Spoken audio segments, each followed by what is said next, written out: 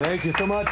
Oh, is the mic on? It doesn't seem like it. Yeah. I'm not going to get on the floor and start wiggling around. Nobody wants that. Oh my God, my knees hurt just watching her. Are you kidding me? I'm a divorced person. Is anybody else happy? Anybody else wake up every day with a song in their heart, a little skip in their step, smile on their face? Huh? Just me? If you know somebody who's sad about their divorce, they did it wrong, because it's pretty great. You guys, I'm thinking about getting married again just so I can get divorced again. Who gives a shit at this point? This is awesome. So wonderful. Yeah, I moved. I was living in Tennessee. I was living in Nashville, and I moved to Taos, New Mexico. I'm off the grid just outside of Taos. And thank you. I knew I wanted to do that. So like the last couple years I was in Tennessee, every woman I met, I would be like, hey, I want to build sustainably. I want to live off the grid, be self-sufficient. And every woman I talked to would be like, yeah, I'm going to go talk to literally anybody else here but you. Goodbye forever. See you never. And here in New Mexico, every woman I meet is already off the grid, or they want to be, And they tell me their fake little hippie name. It's always like Cosmic Moonbeam or some shit. They're all artists. Every woman I meet is an artist. But they also work as a masseuse, or a yoga instructor, or they do energy work, which as far as I can tell means getting high and fucking around in the woods. That's what that is. But I'm here for it. That's what I want. I want these hot hippie chicks with way too many tattoos. I'm totally down for it. Yeah, a round of applause. Who's got tattoos? Everybody. Very popular. I don't have any tattoos myself. I've always been too poor to spend money to look poor. That joke gets less and less laughs every fucking time. Tattoos are way more popular than I am. I am off the grid just outside of Taos. Anybody else's religious beliefs centered specifically around the conspiracy theories about their own father? Maybe that's just me. The one thing I didn't anticipate, like it's a small town, I live outside of that small town, the dating pool is extremely shallow. It is just non-existent. I'm hauling in every drop of water and every piece of ass. I have to bring it all in myself. I've been driving to Santa Fe to get laid, and that's not sustainable. I can't keep doing that. I did hook up with a lady in Taos on Tinder. Tinder date worked out like 15, 20 minutes into this whole night. She was like, you can always count on getting dick in Taos. I was like, is that our slogan? I didn't see that on the sign by the highway, but it checks out. Like, I'm ready to get, but I feel like we should rent like billboards in Austin or someplace and just be like, have you been slut-shamed? Come to Taos. We'll come on you. We're going to have a come to Taos t-shirt or something. Yeah, I don't know. I've got an idea for Taos, though. I've only lived there like 2.5, 3 years, but I've got an idea. I think we should build another weed dispensary. There's only 25 in a town of 6,000 where everybody I know grows their own weed. Surely there's a Burger King that shut down during COVID. We could slap a cannabis leaf on and jumpstart a business, right? No? Nobody's on board.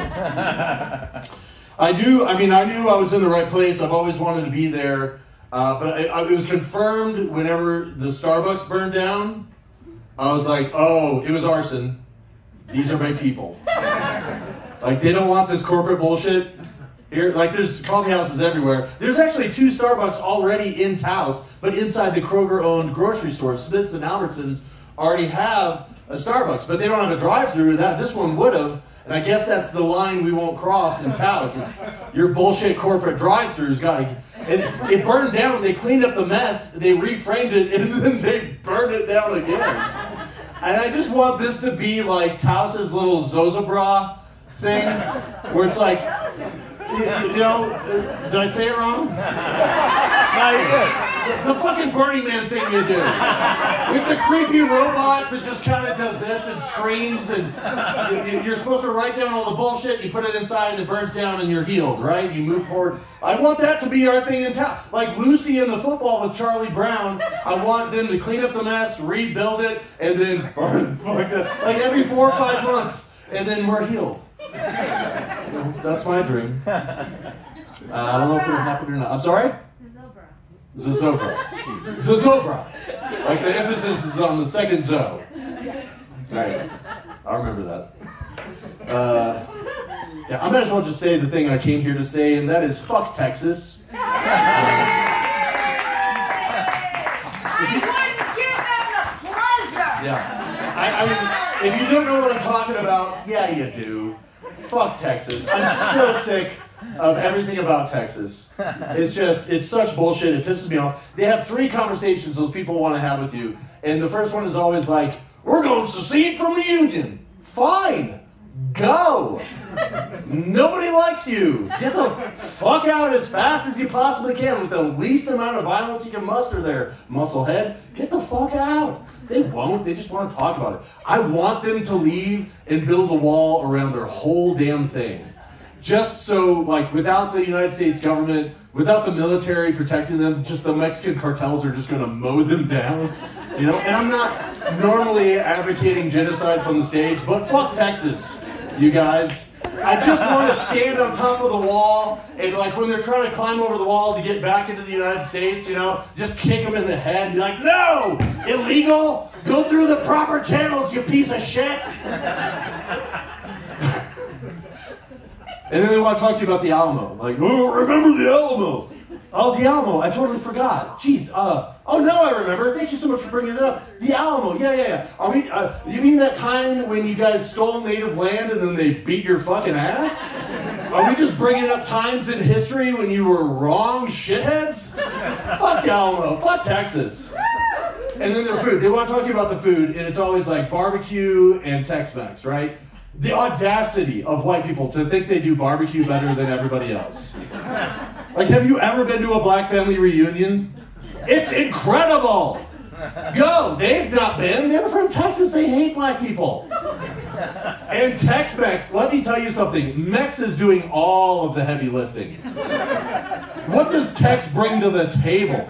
Racism, homophobia, and white people prices for tacos? Fuck you. Fuck Texas. Thank you so much. Please go to my website, funktexas.org. This is my entire personality now. Hey, come to Taos, come see a show, or bring me back here. Thank you. Good night. Let's hear it for Chad Riden, folks.